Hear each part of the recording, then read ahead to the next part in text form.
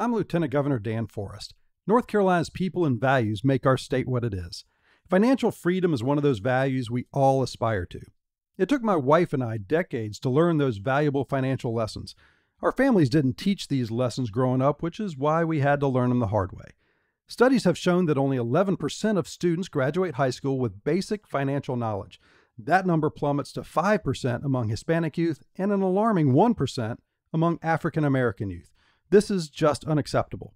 That's why I'm working with the General Assembly on a bill that requires all high school students to take financial literacy and economics for graduation credit. With total personal debt at $22 trillion and student loan debt at a whopping $1.6 trillion, it is essential that our students have the skills to become financially free. I'm Lieutenant Governor Dan Forrest.